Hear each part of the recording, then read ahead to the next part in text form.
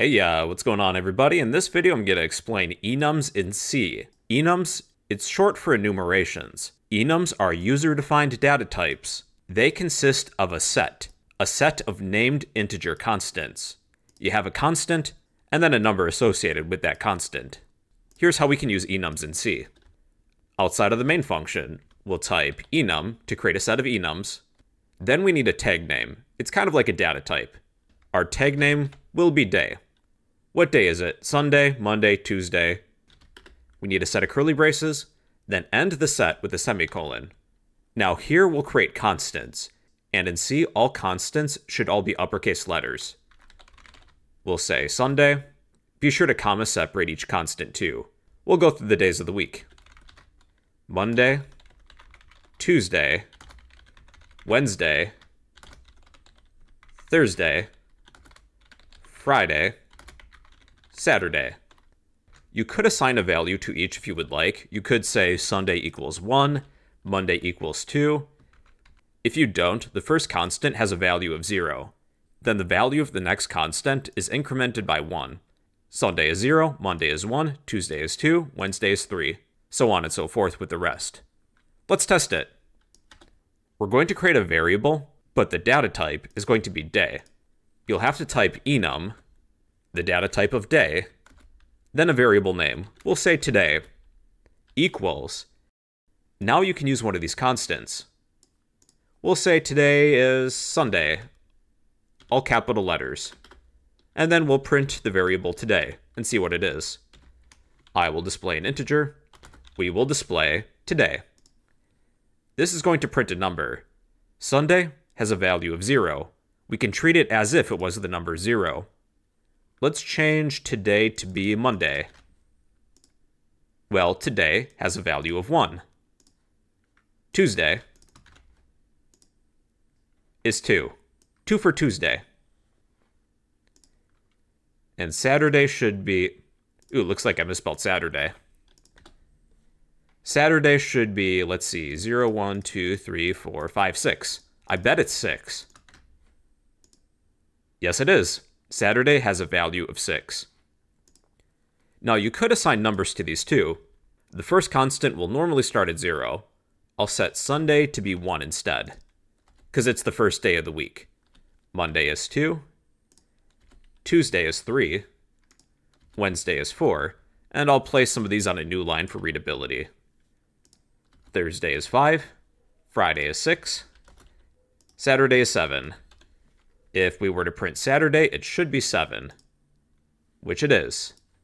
Then if we go back to Sunday, it should be 1. And Sunday is 1. Enums are a set of a constant and a value. Now, you could combine this with the typedef keyword.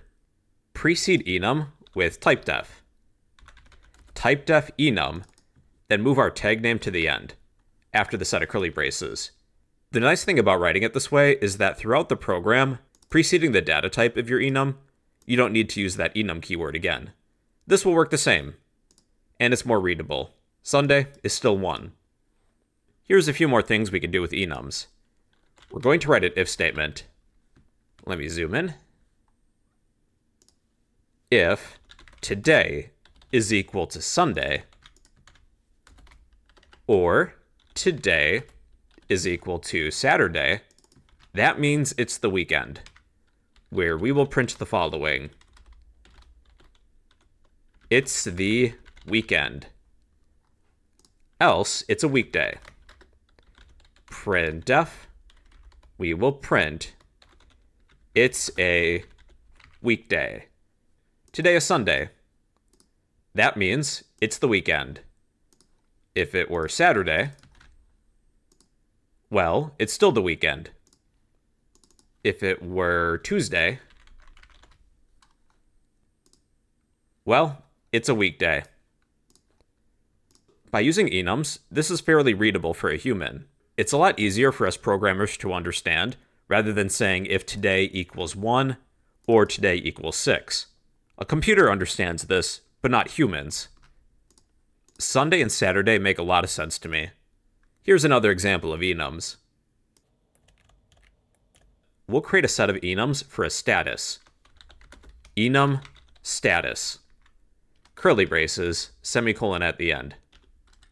We'll have 3 constants for a status: success, failure, or pending. Perhaps we're trying to connect to something. If we don't assign a value, success will be 0, failure is 1, pending is 2. Let's create a variable where the type is status. Again, we need that enum keyword if we're not using typedef. Enum status. I'll create a variable name of just status. Equals success, failure, or pending. We'll say success. Now, if we use the typedef keyword, we don't need to list enum right here. Typedef enum, then move the data type to the end. And we can eliminate this keyword of enum. So what we'll do this time is pass this variable to a function. Let's define a function called connect status. Void connect status, parentheses, curly braces. We're going to be passing in our status. We have to call the function and pass in our variable of status. We need to set up a matching set of parameters, but we need the data type of what we're receiving. Well, the data type is status. Status, then the parameter name, status. Do pay attention to the capitalization. Once we receive this value, let's examine it with the switch. We'll write a switch, and we are examining our status. In case of success, then we will print connection was successful. New line. Then be sure to break out of a switch. In case of failure, let's do some copying and pasting. Case failure, we're going to print could not connect. Could not connect. In case of pending, again, we'll do some copying and pasting.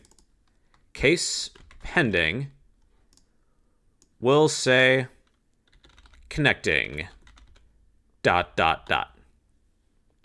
And one last thing that we need. Since we're defining a function after the main function, we have to add a function prototype. Copy the data type, the name of the function, and the parameters. After our set of enums, we'll paste that function prototype. All right, let's test this. Whoops, looks like I made a spelling mistake. Okay, we're ready to begin. Our status is set to success. Connection was successful. Let's set it to be failure. Could not connect. Then pending. Pending. Connecting, ... All right, everybody, those are enums. They're a user-defined data type. They consist of a set of named integer constants. Each constant has a value associated with it. One of the major benefits is that you can replace numbers with readable names, which makes coding a lot easier. And well, everybody, those are enums in C.